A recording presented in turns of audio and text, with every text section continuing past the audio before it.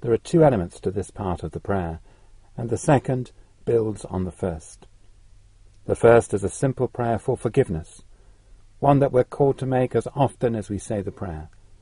The second connects the forgiveness we can receive from God to the forgiveness we extend to others.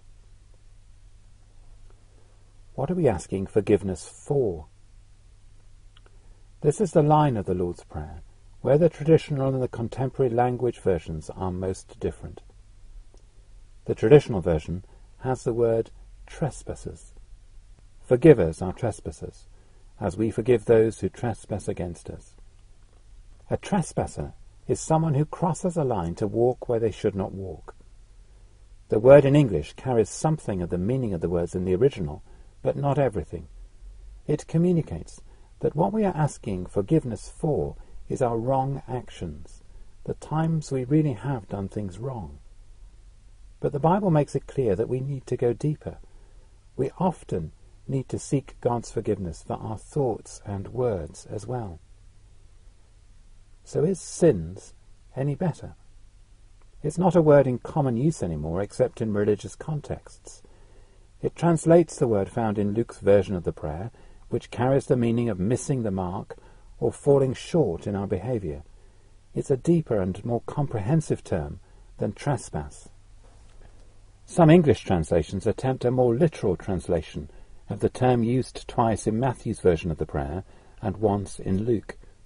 Forgive us our debts. The same meaning is caught brilliantly in the parable of the two sons, which follows Jesus' saying about forgiving another person 70 times 7. Debts carries the idea that something is lacking and something is owing in our relationship with God or our relationship with others. The parable also helps us get into proportion our own debt to God with the debts others owe to us.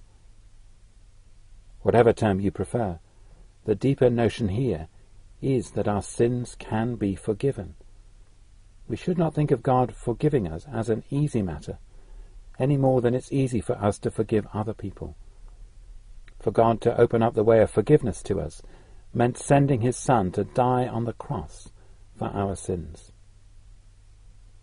The Lord's Prayer at this point would be meaningless without the Lord who gives us the prayer and who gave his own life so that we can be reconciled to God.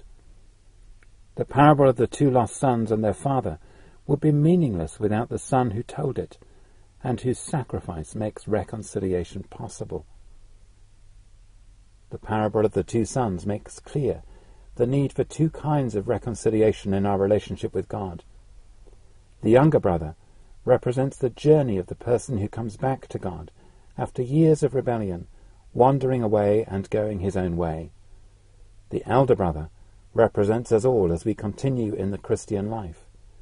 There are moments in all of our journeys where we realize that, even though we are part of the family, we need to seek the Father's forgiveness and love.